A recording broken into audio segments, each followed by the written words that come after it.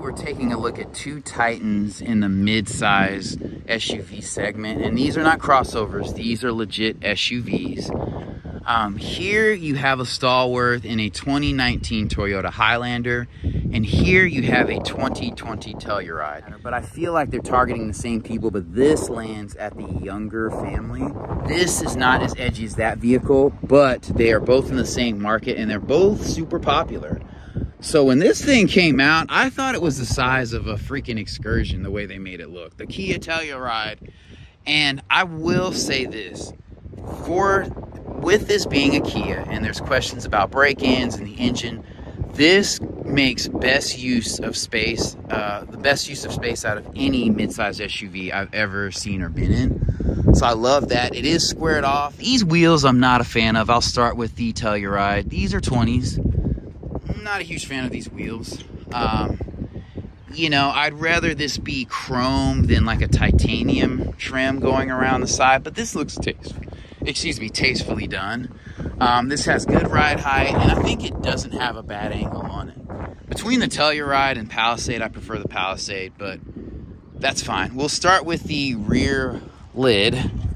So this one is not automatic, which I'm not a fan of, but this one does have third row.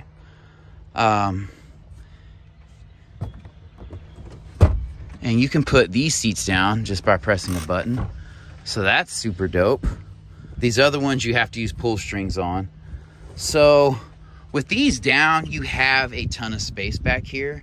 And we'll just look at some of the amenities. You have a ton of carpeting down here, and you have space here. So I'm assuming the spare is under this vehicle.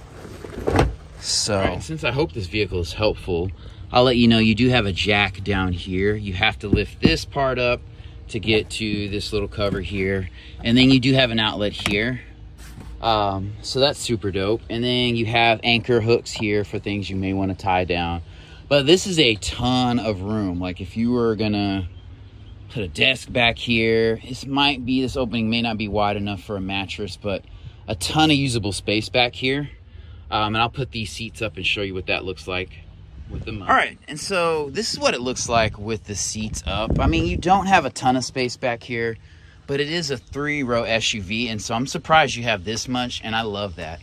I just wish this tailgate was power lifting. And then you have a tow hitch here. And then let's look at the sticker. This has all-wheel drive, so I assume it has a V6, and it does. It has a 3.8 liter V6, so that's a huge V6 engine. We'll look under the hood in a second, but again, not a bad angle on it. And I'm just gonna go tit for tat on these vehicles. So moving over to the 2019 Highlander, the styling is not as good as a Telluride. This does look classy, but it kind of looks minivan-y. And even though my parents have one of these, I think it's a handsome vehicle, but it's not as stylish as the Telluride. It may age a little better. I like the wheels on this car a little bit better. These are 18s. That's a perfect size. You have good rubber, good rim size. I love that. Cannot complain about that. I love how you have this plastic trim around the wheel wells and bottoms so you're not getting your paint chipped up. That is super dope. You have the same thing on the Telluride.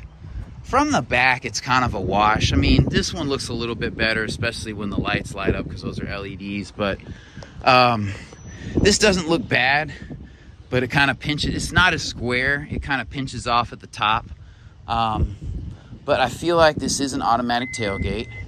And this is an XLE, so this may not be the best direct comparison. But we're going to go with it. Just styling is what I'll focus on. Back here, the cargo space is a little bit lesser. This is a 3rd row right here. With these, yeah, you don't have as much space back here. And yeah, so you have this back here. That's okay. I'm gonna tell you off the bat, I love this light here, but I prefer the space and design of the Telluride more. And so we'll go ahead and put these seats down just to see what that looks like. All right, so you have a good amount of space back here as well. So yeah, that's not too bad. You know, again, if you wanted to throw a desk back here, and a lot of room. So I think that's what these third rows give you, the option of, hey, we're going to the movies. You can fit 6 or 7 people without worries. But I'll go ahead and get these seats up and compare the interiors of these vehicles. And then I will be done after we look at the engine bays. But I will say, I love that these seats have a track and they go forward and back. So you can give these rear passengers more room. That helps with functionality. All right, so folks, getting in back of a third row is definitely a chore. I feel like the step up's not bad here. Yeah, this is for children. Like, this seat can slide up some. And, you know, it locks into place. I would not want to sit back here longer than like 30 minutes. You do sit up a little bit. It's not claustrophobic. I have a window here. I have cup holders here. I do not have a charging port back here. And this seat can recline a little bit, but it's not super comfortable. And I think you have to kind of recline it from the strings back here. Well, I guess you can kind of grab those. So I'll sit in this one and see how that feels. So this feels a little bit better with the seat recline. Then again, you lose space back here, but that's okay. Also, you have vents back here. Again, you have a window right here and light back here. So you'll be fine. And you have cup holders. So you can have a drink and your phone and you'll be all right. I love that you can lift this to push the seat up, you know, so that's pretty dope, but that still doesn't give you a ton of room to get out in. So it's still a little bit of a chore, and I would need someone to move these seats up to get out. All right, and this makes me mad. I want struts in my SUV. Give me struts if I'm paying over $40,000. I want struts. Charge me an extra 100, but put a strut structure in here. This engine is recessed. This is a 3.5 liter V6. You're not going to be doing a ton of servicing here, but if you need to, you can change spark plugs, check fluids, change the battery. Air box is right here. Toyota's super responsible, and this engine will go forever. This will go 200,000 miles plus with no issue, so I cannot complain about that.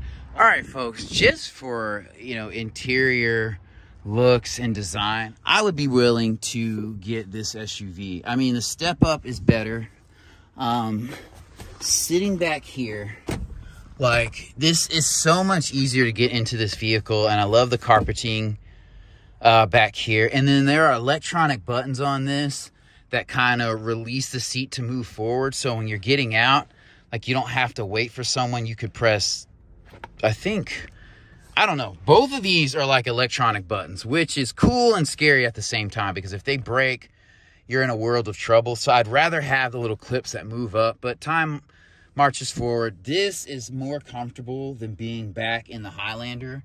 And you do have glass back here, so it's not claustrophobic. I feel like you're sitting a little bit lower in the seat, so where you can't see out as well, but you have a charge port back here.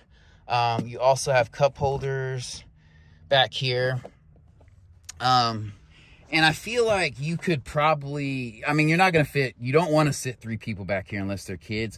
This seat does not feel as wide as the Highlander. I feel like these wheel hunches or arches intrude a little bit more on this third row, but that's okay. But to get out of here, I just press this button, and like, the step down is not as bad. And then just stepping in, I mean, these seats look, if you've been or seen my video on the Tahoe and Suburban, these seats look wide like a front seat. And I love this. These seats are comfortable. And I believe this is the same position that I had myself in when I was sitting behind the seat. So I could sit back here. So again, the functional space in this vehicle is amazing. I wear a size 13. My feet come under here fine. I mean, you could do a road trip with 6 people super easy here. I love that. Again, the electronic actuators in the seats kind of concern me, but I love that you have adjustable seating like this. And you have chargers right here. That's well thought of. And you have a cup holder right here. And you have this charger back here that you're not going to use as much, but I love these charge ports in the seat. The design of the door is nice. It closes solid. It opens wide. Yeah, entry and exit from this seat is super convenient. I love that the speaker's right here. You know, I love that this has a hard back and this leather here. I mean, this is a well-designed SUV. I cannot complain about this thing. Again, it's just about longevity. But if I was somebody who kept the car for like 5 years, I would trust this for 5 years. But when you start getting to 6, 7, 8, 9, 10, you know, I'd be afraid I'd have to replace like major engine components, you know, at or before 100,000 miles. This has a locking center diff. The Highlander has all-wheel drive, but this one has a little bit more function with its all-wheel drive. And that one does have a locking diff, actually. Oddly enough, I don't know why on either one of these. This one has heated seats. Everything is super straightforward. This is super basic, but so easy to use. These don't feel of the highest quality, though. This interior looks a little bit better than the Highlander, but the quality is not there, in my opinion. You know, it does feel a little bit cheaper, at least on these buttons. Like, these seats are just as comfortable as a Highlander. There's not a ton of bolstering. This is here, but you're not going to need it. I love the stitching here. This is soft touch. I love the LED lighting here. I love the sunroof. Visibility is not going to be great. The front seat sits a little bit lower than that glass there, but this is why you have a rear view camera. You do have lane departure. These buttons are easy to use. The scariest part of this vehicle is going to be this engine, even though this is a good size.